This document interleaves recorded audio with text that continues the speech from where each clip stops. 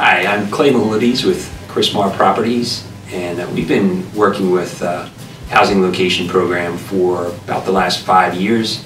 We've housed 15 or so families within the community in Fredericksburg. I want to stress that we are a property management firm, but we actually own our own properties, so we pretty much just manage our own properties.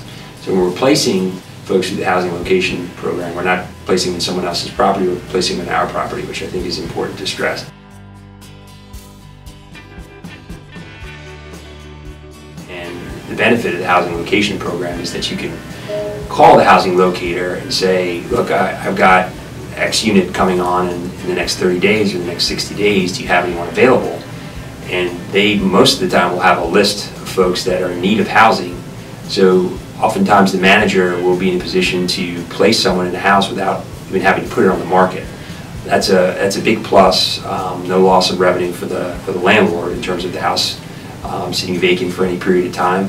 The housing locator works in conjunction with a case manager from one of the local agencies to help place that individual into a home.